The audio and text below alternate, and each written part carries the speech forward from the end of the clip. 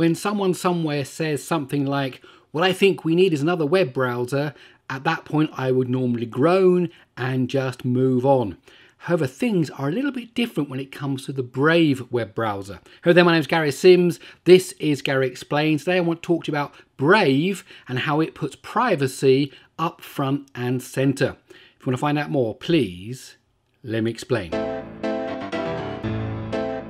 Historically, when we talk about a new web browser, it meant that some clever engineers somewhere wanted to build a better HTML, CSS rendering engine, they wanted to build a better, super fast JavaScript interpreter, and they wanted to throw that inside of a UI and call it a web browser. But today the engine wars are basically over, with the Chromium engine, which is called Blink, basically powers everything. It powers Chrome, Opera, Microsoft's Edge, Vivaldi and so on. There are some notable exceptions, and those are Firefox and Apple's Safari, but Brave uses Blink, the same engine that you find in Chrome. It's not special because of the engine, because of how it does the HTML rendering. It's special because it puts privacy up front and center. Now, most modern browsers do a good job of keeping you secure while you're browsing. There's universal support for secure HTTP connections. There's incognito tabs, useful for when you're using a publicly accessible computer.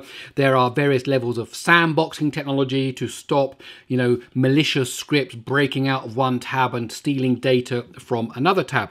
However, one area of privacy and security that has been slowly eroding over the last few years is that of advertising. Now you see, for advertising to be effective, it needs to be targeted. It's pointless showing me adverts about rock climbing equipment or baby strollers. But you show me an advert about the latest bit of tech and maybe, just maybe, I'll click on the advert.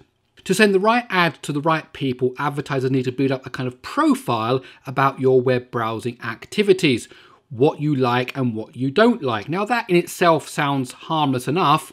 In fact, it could even be useful. However, the tracking techniques that advertisers are using are getting more and more evasive every single day. Now, advertising is big money. Google has an annual revenue measured in the billions of dollars, $161 billion for 2019. Most of that money came from advertising. Sure, it sells apps and videos, offers cloud services, you can buy Pixel smartphones and so on, but most of that money came from advertising. Now, of course, the most drastic option available to users is to install some form of ad blocker and therefore block all ads, which means it blocks all the trackers. It blocks all of the evasive procedures and techniques that these companies use to try to build up a virtual profile about you. Now, of course, there are lots of ad blockers out there, but Brave makes it easy. In fact, Brave, it is the default behavior. Now, most advertising platforms use techniques to identify you and track you as you move across the web. Brave blocks all of that, allowing you to browse freely.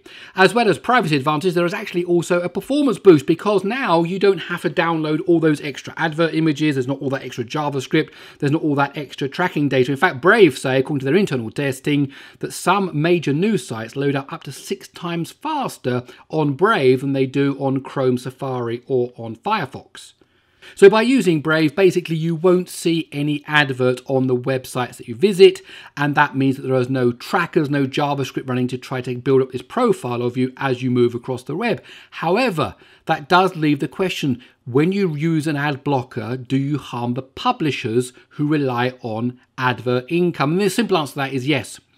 And for me, that's a huge downside. From every hobbyist who wants to fund their blog, or they've got a YouTube channel, or to every independent website that's free of corporate shackles like Android Authority, like Gary Explains, advertising income is essential. And until now, personally, Gary of Gary Explains, I've not used an ad blocker because I know that good content isn't free and everybody needs to eat. But Brave has a surprising answer to this problem called Brave Rewards. Now, rather than tempting you to click on an advert, Brave anonymously calculates the amount of attention you give to each website that you visit. And then once a month, the Brave Rewards programs will compensate those sites you visited. It also allows you to tip creators directly and also remove sites that you don't actually want to support. Now the twist is that the currency behind the Brave rewards isn't the US dollar or the euro or the Chinese yen, but in fact a cryptocurrency called the Basic Attention Token, or BAT. The idea is that blockchain-based digital advertising can offer a decentralized, transparent digital ad exchange. So obviously replacing the whole traditional advertising model of the internet is going to be a big job. So there are different stages to this idea. Stage one is to get the Brave browser into the mainstream, along with its built-in use of the Basic Attention Token. And then stage two is for users, publishers and advertisers to use BAT as a means for funding advertising and funding attention-based services. As the name implies, the value of a token is derived from or denominated from user attention. And that's the one commodity that you and I have to give while we're surfing the web. Now, like all cryptocurrencies, you need to keep your tokens in a wallet, and Brave includes an anonymous wallet that is stored locally on your computer or on your mobile device. Now, in a future update, you'll be able to sync all those wallets across your devices using some form of online wallet service. At the moment, they stay local just inside of your web browser. Now, if you want to turn traditional currency into BATs, then you'll have to fund your wallet using a website and service called Uphold. Now, Uphold is a digital money platform with over 1 million users covering 50 currencies for commodities. Now, I'm always skeptical myself of digital money platforms in general. As for me, I found that buying tokens and coins can be relatively easy. However, converting them back into real cash can be a bit of a challenge. So to test Uphold, I linked my Brave wallet to my Uphold account. I went through the verification process, which includes identity checks and so on, and I funded my wallet with the grand sum of £10. That was then turned into 71.7 and then a big long number of BAT. And then that got credited to my account. Now you need to wait 1 day before you can withdraw the money. So after 24 hours, I took that 71.7 big long number of BAT and I sent it to a Euro account that I have. And then in less than 4 hours, the money was actually in my account. So it seems in this case, you can actually do real world to crypto to real world exchanges, and it all seems to work without any problem. However, I did lose about €1 in the process, although Uphold does promise 0% trading commissions, 0% fees on credit and debit card deposits, and 0% on bank and crypto withdrawal. I guess I lost out during the exchange rates. Uphold is going to release a debit card that is linked with your account, and you get a physical chip and PIN card, and of course you can use virtual cards for buying stuff online. It's a MasterCard, which means it'll be accepted of course in millions of places across the world. Now it's all very well talking about overthrowing the advertising industry and ad blockers, but is Brave actually any good as a web browser? Well, the good news is that it is. Now, I did some testing for JavaScript, and the performance of Brave is actually faster than Chrome and Firefox. However, interestingly, Microsoft's Edge is faster than every other browser that I tested. And when it comes to memory usage, Brave used the least amount of memory per tab, especially compared to Chrome, Firefox, and Edge. So these are all good signs about the browsing experience that you will get.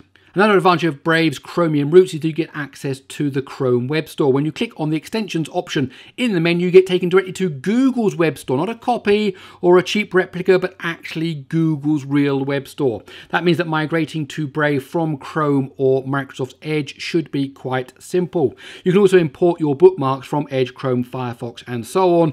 Now, of course, there's no way of importing your passwords. They should be securely encrypted inside of your web browser. However, if you are using a password manager like LastPass or Dashlane, then they both work with Brave without any problem. Now, Brave has become quickly part of my normal workflow, and I use it every day for certain sites and certain tasks, and the reasons to not switch to it fully are basically pretty much non-existent.